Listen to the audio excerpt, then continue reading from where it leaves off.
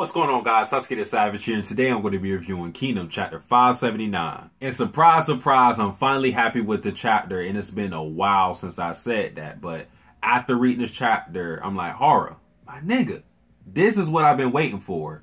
This is it. Now, this review should be very short, so let's jump right into it. Now, with this chapter, we kind of find out exactly what this awakening was, and it was pretty much what most of us already suspected. Just a boost of morale. And I think a more accurate assessment of what this awakening was that it was a boom in morale, because we can see that Shin got his boys hyped. Now, while most of us anticipated that this awakening was going to be caused due to some speech by Ohan and Shin, some people thought otherwise. I'm thinking to myself, what did some of us expect from Shin and Ohan? Did we expect them to go Super Saiyan, gear forth, have a Bankai? Like, what did we think that we were going to do here? And I know that we've done some supernatural shit in Kingdom. Like, we have Kyokai's dance. Sometimes the horses do some crazy shit. We have Karin's boobs. But for the most part, we stayed grounded in reality. Now, some people may have expected the speech to happen, but they don't think that this should be enough to invoke an awakening in a right wing. Shout out to Mel, by the way. But the reason why I disagree with that is because this is shit we have already seen in Kingdom. This isn't something that horror pulled out of its ass. We've seen this on numerous occasions. So the fact that we have already witnessed this, I think it's alright. I'm in a position where I believe that this awakening will change the momentum when it comes to Chin's right wing and Zhao's left. However, I don't believe that this will change the tide in the war. I have said this countless and countless of times, and I'm pretty sure others have as well. Ozen will be the ultimate X factor in this war. With the awakening of the Gyoku-Ho unit and the Hishin unit, I think the best that they can hope for is to take the lives of Chogaryu and Gyo-Un. That's it. And taking out those two commanders will be a great positive in this war. However, it's not going to change their ration situation. I think that's only something Ozen can solve at this point. We also have to note that we have seen this before, and even with all of this happening, it's not going to be the determining factor in Chin's victory. Now, finally, talking about Shin's speech. I like the speech. I don't think it was the best one that we have seen in Kingdom, but what I like about it is that Shin goes up in front of everybody, and he's talking about the roots of the Hishin unit, how they only started as a 100-man unit, and ever since then, Shin has been on this non-stop grind to the top, and that the people in front of him, everybody and their sacrifices, are going to be the reason why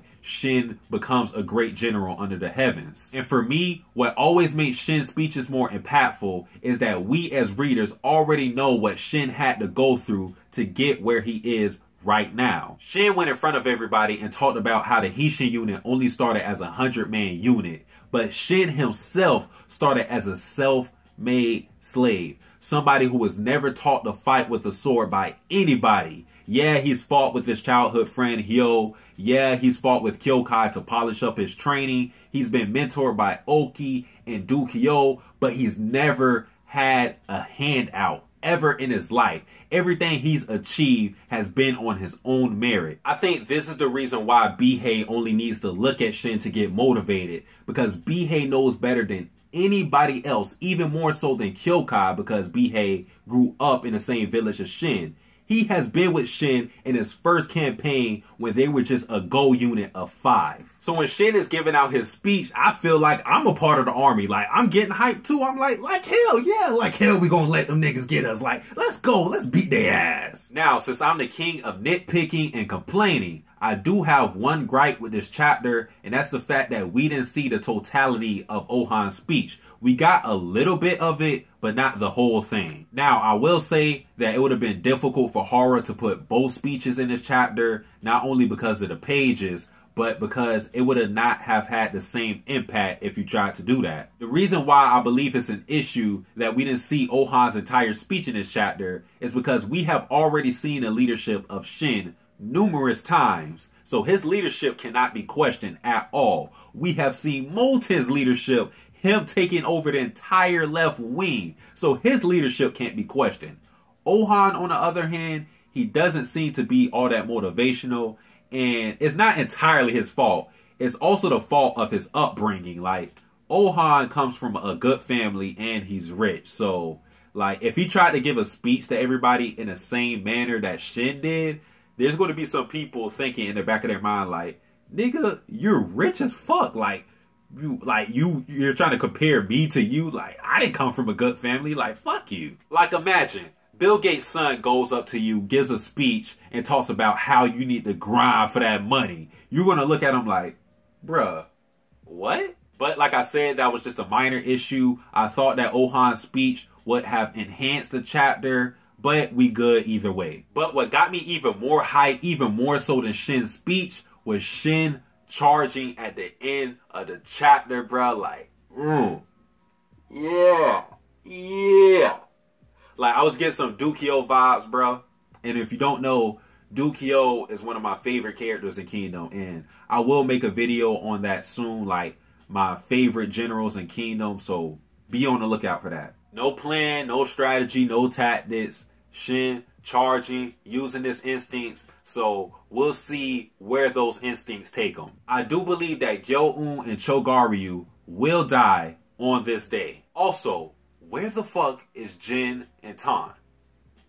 Where did they go? Like, we haven't seen these guys since chapter 510. So it's been well over a year since we've seen these guys. So, Hara, what's up? I hope that Jin and Tan have a role in this clash, but since we have not seen them do anything on this battlefield, I don't think that they will. But guys, that ends my thoughts right there. Like I said before, I was happy with this chapter, so thank you, Hara. Like, thank you, nigga. Thank you. I'm ready to jump back on the bandwagon. But guys, that is it for this review. If you enjoyed this video, like, comment, subscribe. Satsuki the Savage, out. Do what the fuck I want. Yeah. Do what the fuck I want. Yup. All my bitches look like this. All my hoes are on my Christmas list. All I want for Christmas is 2 bad bitches. Satsuki be thy name.